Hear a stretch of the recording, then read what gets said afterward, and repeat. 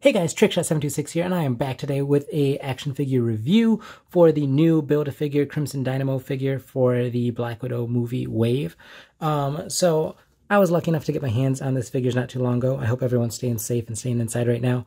But I wanted to do a review on this one because I know a lot of other people are doing reviews on the rest of the Wave and stuff, but this is the one figure that I wanted to talk about because this is the one I was probably most excited about from the Wave. So with that, let's just jump right into it. Alright, so right away we can tell this is a big figure, which I really like. I know there's been a couple of different characters who have been the Crimson Dynamo in the comics in the past, and they've all come in different shapes and sizes. But when I think of the Crimson Dynamo, I kind of think of the Iron Man Armored Adventures TV show one, or the Avengers or Smitey's Heroes TV show, where he was in like this big bulky armor. And to me, that's what kind of sets him apart from a lot of the other Iron Man villains that are just people in knockoff Iron Man armors, that he's kind of like in a bigger, bulkier armor. For this figure, basically the upper torso, the head, torso, and arms are all brand new sculpt, hands too.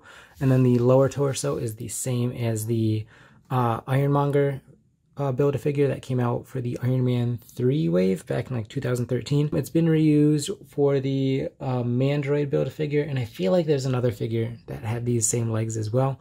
I can't think of it off the top of my head, and I don't know if I have that other figure in my collection at all right now. But so the legs are reused. They've certainly got some mileage out of them now. They're like 7 years old. But the rest of this Build-A-Figure is brand new sculpt as far as I can tell. Because the lower abdomen, belt, all that stuff has been like sculpted for this figure. With the head, zoom right in on there. You can tell he's got his like visor, his faceplate, that kind of thing. And then his neck, which I also think is really cool, because this is not on the other two figures. It's on a ball joint on the bottom of the neck, and then the head is on one at the top as well. So you get a lot more range of motion like that than you would have with the Mandroid or the Ironmonger. The Mandroid head barely moves at all. It's like hard to get anything going on in theirs. But this one you get a lot more dynamic poses and action with that head. So that is really cool. I appreciate that right off the top. This piece came separately. I didn't build it. I already had it built. So sorry you guys didn't get to see how it's built, but this came separately from the rest of the figure, and it's like his booster jetpack, whatever. But I don't know, it adds another level of bulk to the figure, and it's colored too. I have the Ironmonger one right here. His is obviously different. It was all just the marbleized blue. Back then we did not get it painted at all, so I had to go through and do some touch-ups with like the black and the red and the silver in some key parts, just to give him a little bit more flavor than he had before. So you can see there's a side-by-side comparison of the two of them right there. But I do like that this one does have a little bit more color in it. I'll probably go over mine and add a little bit more touch-ups and black wash and silver wash over it, just to give him a little bit more of that rusted, worn, used look. So then for the shoulder pads, these also came removed and separate, so you can't take those off. They line up to help with the star pattern right here. He looks really gross without these on. I haven't really looked at him without them on too much, but that's nasty. Those just plug right in right there. And since they are removable, you can usually unplug one peg at a time if you need to access articulation. So I don't feel like it gets in the way too much, but also he's a big dude. He's not going to be doing flips and stuff. But yeah, so you can see the armor pieces line up right here with his star to try and kind of like finish that star emblem, which I like a lot. I know it's just part of that look, but I don't know, it works for me. This one's got like these rivets, shoulder rocket things on the top. I'm not sure what. You can shoot stuff out of there. And then the arms, actually I'm going to take this off again just so we can get a better look at the arms. These are also brand new, metal sculpted. It's like that marbly plastic they've been using, but it works really well here. I feel like when they did stuff with the Ironmonger wave way back when they were testing out with that, it had a lot more of the marbleization stuff in it, which I don't know, it didn't work as much, but I feel like they fine-tuned it to the point here where you get a little bit in there, but it's just enough to give it like that little sheen, but like it doesn't look like it's a crazy marble cake. or anything like that. So it's gotten a lot better. But then what I really like with this figure is for the arms, you can see these, it's got these, hang on, focus, there we go. These blue translucent things, like tubes on the arm. I feel like it's part like power source or something like that, part of his ammo, firepower, whatever you want to call it. But those look really good. He's got them on both arms, so I really like those a lot. I wish they did a little bit more with those.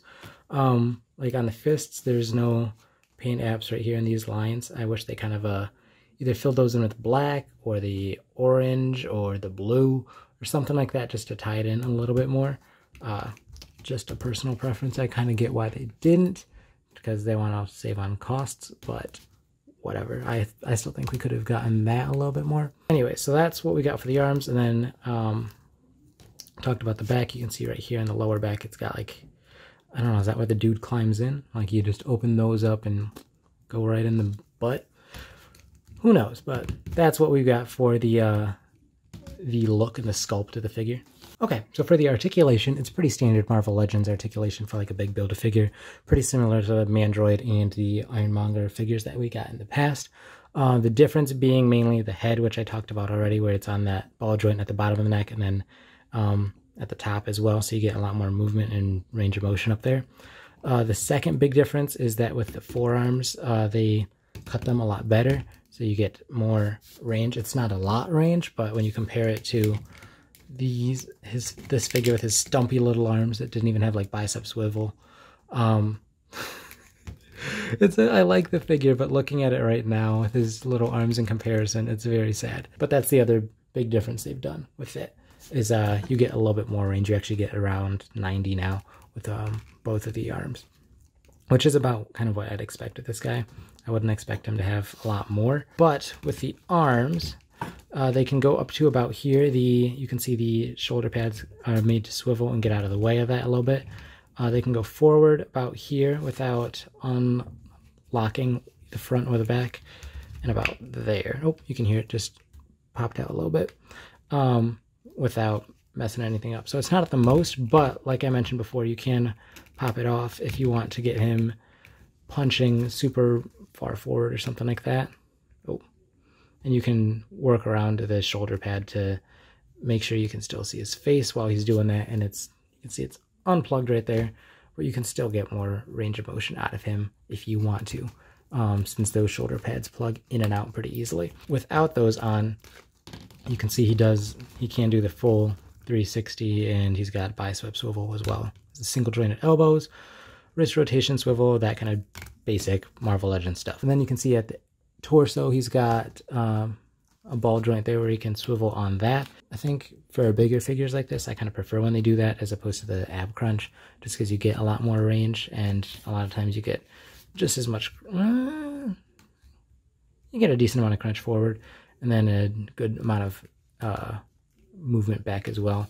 So if you wanted to get him flying, you could do that as well, since he's got this giant jetpack on there. And then the legs are pretty standard as well. Move forward that much, kick back, decent amount. Upper thigh swivel, double jointed knees that get to about 90. And then the legs, the ankles, he's got articulation that go up and down. And he's got some ankle pivot, but it's not the greatest. You can see he goes to about, he can do a decent amount of splits, but the legs are so big that you can't really move them around that much. All right, and here he is next to the only other Marvel Legend Crimson Dynamo that we have. As you can tell, very different design between the two of these. This one came with the Iron Man 2 concept series, I believe.